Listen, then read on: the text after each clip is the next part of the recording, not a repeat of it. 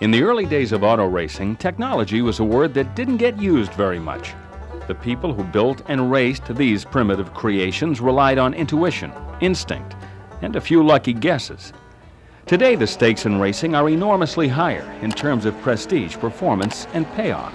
It's no longer possible to fly by the seat of your pants when preparing a race car that can compete head-to-head with factory-sponsored high-dollar competitors. A little misplaced guesswork in the wrong place at the wrong time can make for some rough sledding at the track. The Jim Downing-prepared Mazda GTO race cars that slug it out in international long-distance events have plugged in, literally, to a high-tech solution to a couple of eternal puzzles that racers have forever grappled with. How to improve the performance of the car, and how to improve the performance of the driver. Precision Instruments of Noblesville, Indiana has outfitted the Mazdas with an onboard information gathering system that can only be described as remarkable. Richard Milano of PI Industries explains what their system can do. This particular instrumentation is state-of-the-art onboard computer technology. What it provides the race team is, at the racetrack, specific information about segments on the track, RPM graphs, and speed graphs to set up the race car properly. Let's take a closer look at the Precision Instruments built by Precision Instruments. This module that sits in front of the driver brings new meaning to the term fully informed. What you have is 9 positions on the display. The first position provides a lap time. The second position will provide a lap count.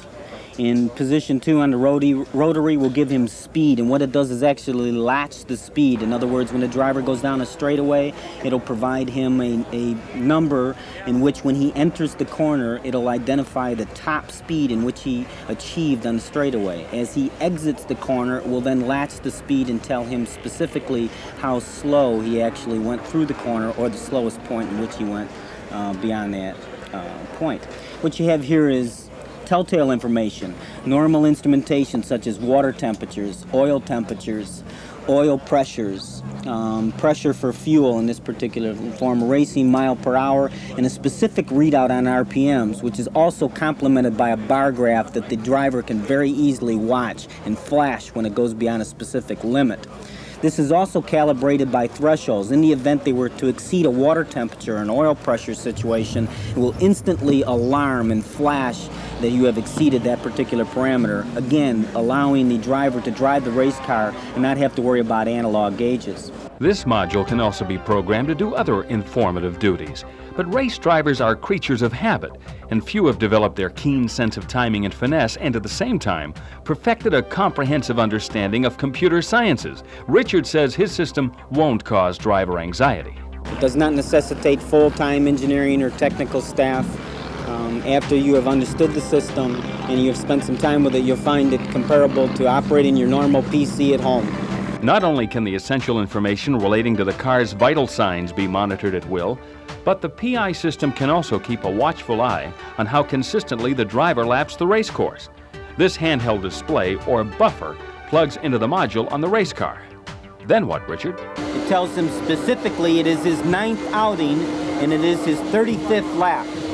Now it's telling him in time how long it took him to go around the track one time, and it tells him his miles per hour. As we scroll down, we actually see a segment.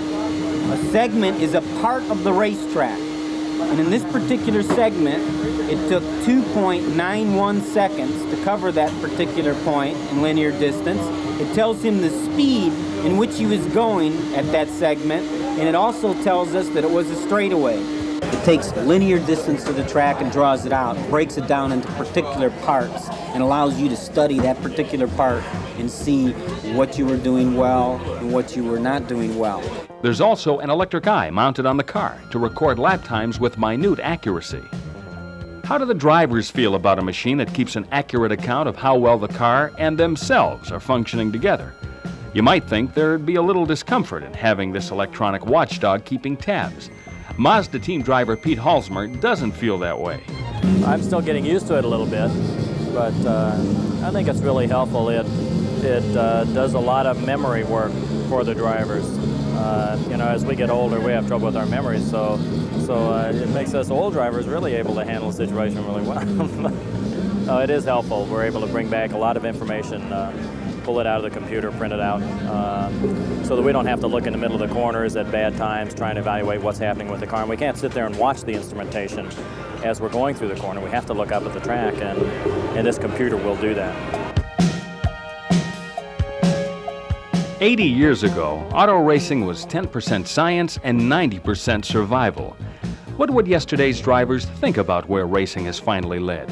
What was once a sport where winning was more a function of courage than computerization has now evolved into a high-tech showcase where pistons and pushrods team up with sensors and software. I think what we're very happy to be able to look at here is it provides a state-of-the-art piece of electronics that is very practical and usable to help the race teams in identifying the quickest and the safest setups in terms of competition.